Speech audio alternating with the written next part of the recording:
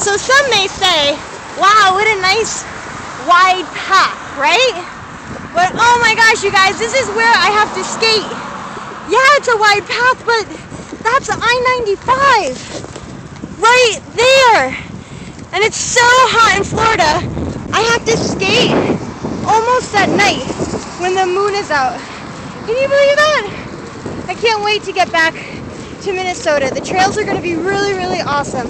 Not only that, we have fantastic urban skate. It's going to be awesome. Please, you guys, don't forget your helmet, really important. If you have a hydration pack or a good water bottle, I highly suggest you put that on your do not forget list.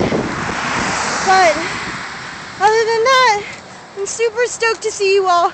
I'm super stoked to get on some like nice trails that aren't so congested with traffic and skaters not wearing helmets. Tisk tisk. Anyways, I'll see you guys soon. 1 week, woohoo! Say hi to the moon.